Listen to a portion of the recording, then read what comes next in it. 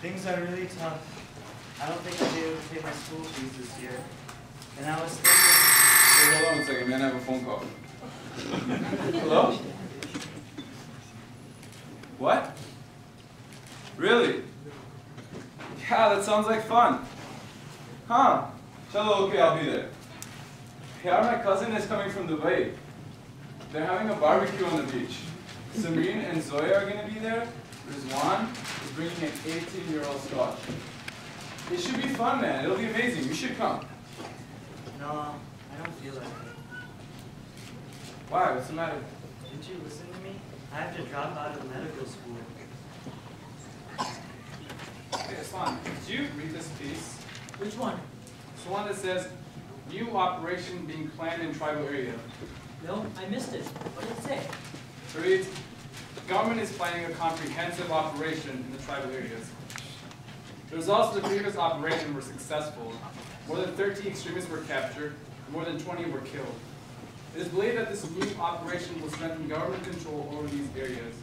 It is estimated roughly 250,000 people from the area will be asked to relocate. This government is crazy.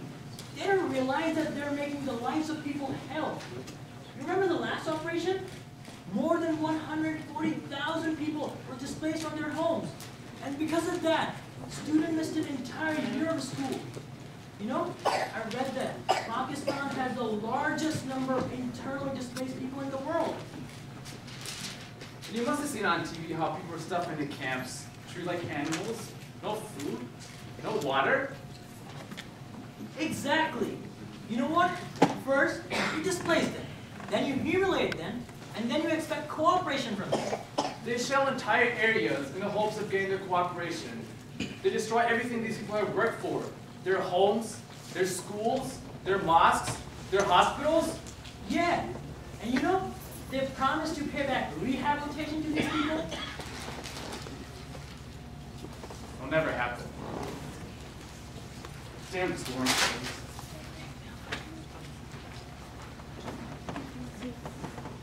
Did you hear what they were talking about?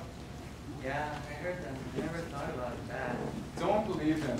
If it wasn't for these operations, there'd be suicide bombs every day. It's already getting so bad. If anything, the government should increase the amount of operations to cover the entire tribal belt. These terrorists, spreading extremism inside and outside our country. I read in the news that a few weeks back, these people took shelter in a mosque and used it as a bunker.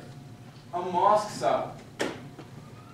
If these people are taking shelters in places like mosques, schools, and homes, what choice do we have but to destroy them? They're not humans, they're animals. We should be thankful that the government is taking such care of this mess. And you know what? Someone has to pay the price. Are you even listening to me? Yeah, I'm listening. Someone has to pay the price. We want peace.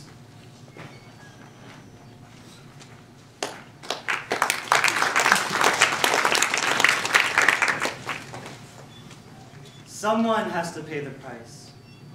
But who gets to decide that price? And what did my father do? He wasn't on this side or that side. He didn't wish death to America, and he didn't drop bombs on innocent villages. So what did he do? And they all want justice.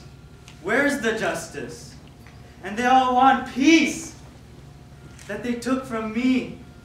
And they took it from my mother, who's now a widow, and she cannot sleep at night. And they took peace from my sister, who's an orphan and will grow up without a father. And someone has to pay the price. There's kids that are just like me and they grow up to become terrorists. And so they too pay the price. And they pay the price of life. My father, he's gone. There's no religious ideology that will bring him back to me. There's no political party that can make amends for what happened. He's gone. And he too had to pay the price. I guess he's at peace now, but he paid the ultimate price. So how long? How long do we have to keep paying this price? How long will this go on for?